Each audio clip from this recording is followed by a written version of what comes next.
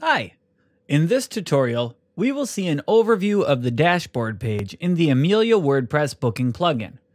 The dashboard page is the first one that you'll see in its WP admin section. You will be able to see it if you are logged in as the administrator or the Amelia manager. The dashboard view summarizes all the monitoring information on your website. It gives you an overview of all the appointments, services, employees, and revenue. It is divided into the three main sections. Before we get to the sections, we need to talk about the date picker. By default, it filters the data in the first two dashboard sections for the current week.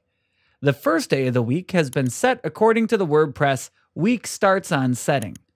The date range can, of course, be modified.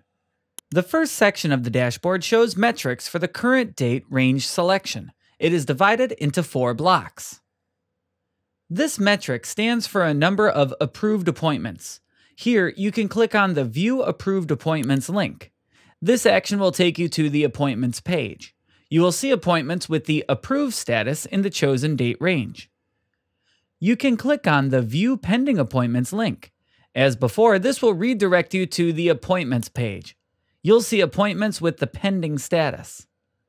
Clicking the View Average Appointments link will take you to the Appointments page where you will see the average number of appointments in the given date range.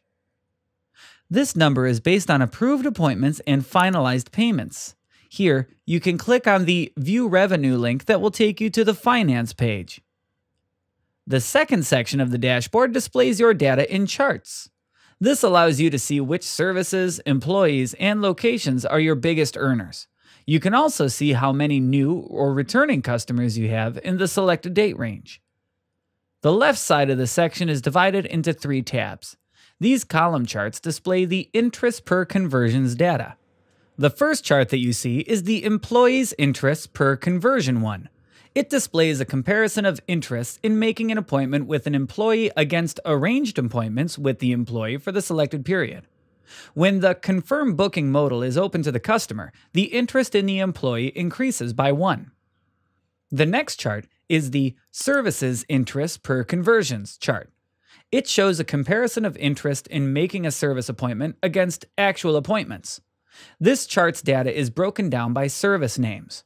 When the Confirm Booking modal is open to the customer, the interest in the service increases by 1. The third chart is the Location Interest per Conversions. It shows a comparison of interests in making an appointment at the selected location against the actual number of bookings for that location. The information here is also broken down by location names. The right side of the section displays your customers' data in a pie chart. This allows you to easily see how many new and returning customers you're having. The percentage at the top right corner of the chart shows you the change in customers. For example, you can pick the time period from May 14th, 2018 until May 20th, 2018. In this case, the percentage will show you how this range compares to the last week, May 7th, 2018 to May 13th, 2018. Imagine that you had 4 customers during May 7th and May 13th. Then you had 6 customers during the May 14th and May 20th. In this case, the percentage will show a 50% increase. The last section of the dashboard shows appointments from the current day. This table provides you with the information about today's appointments. You can see the time of appointments, customers, employees, services, duration, and payment methods. You can expand an appointment row by clicking on it. You can quickly change the appointment status. You will need to choose from 4 available options in the drop-down. To edit an existing appointment, click on the Edit button to the right of the appointment you want to change. It will enable you to update the data in the already created appointment. If this button is disabled, then the appointment is passed and you can't change it anymore. And here are a few more things you should know. At the top right side of this list of today's appointments, you will see the Export button. This button allows you to easily export the list of today's appointments in the CSV file. Also, in the bottom right corner of the dashboard, you can click on the plus icon.